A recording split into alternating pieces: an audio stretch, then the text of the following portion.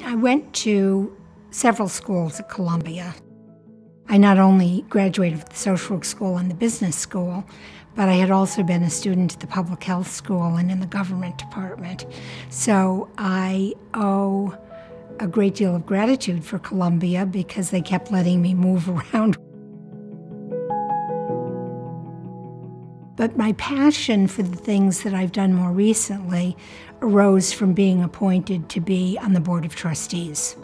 I then, of course, became very engaged and had the assignment of heading up the global centers. There are numerous reasons, as you know, that people give to anything. Part of it is giving back. Part of it is the interaction and engagement that I've had, first through being on the board, but then also being on the board of overseers at the business school.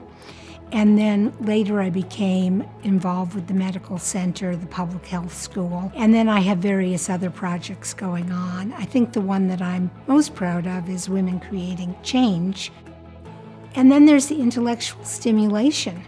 I mean, there's no topic that if you're interested in it, you can't find that pocket of excellence on that topic here at Columbia.